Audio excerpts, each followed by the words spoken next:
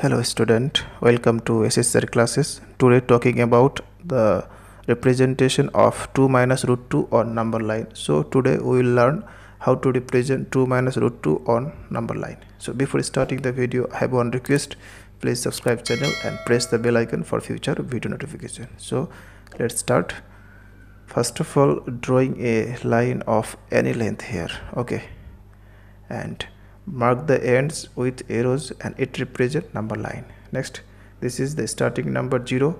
Next, using the scale to mark the number, or we can use compass. So here I am using compass and taking any length and mark the line by this way. Okay,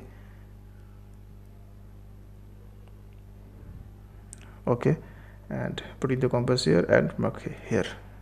Okay, next, this is 1 2 3 4 5 and 6. This side -1 -2 and so on. Okay, next, having to construct 2 minus root 2 on number line. So between 1 and 2, between having to construct 2 minus root 2 between 1 and 2. So first, drawing root 2 on 1.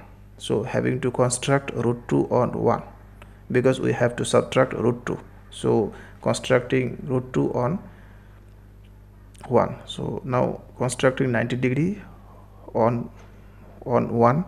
So joining this to get 90° on the point 1.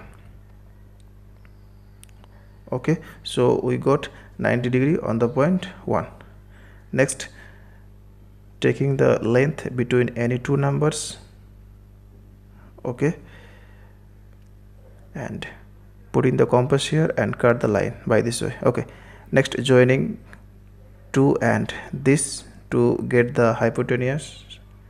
Okay, so this is C point and this is 1 unit, this is 1 unit, obviously this is root 2. Okay, so next, drawing an arc. So taking the length of the hypotenuse by compass and drawing an arc which cut the number line at a point P.